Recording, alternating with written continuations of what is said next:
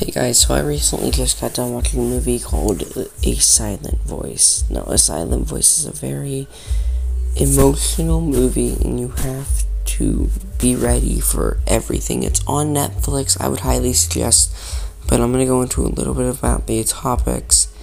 So here's your spoiler warning. But yeah, other than that, let's hop into it. A Silent Voice is probably one of my favorite anime movies out there. Might even top anime. Now, why am I considering this an anime? Mainly because of the impacts and emotions that this story will give you. This was made in 2016 to 2017, October 20th. I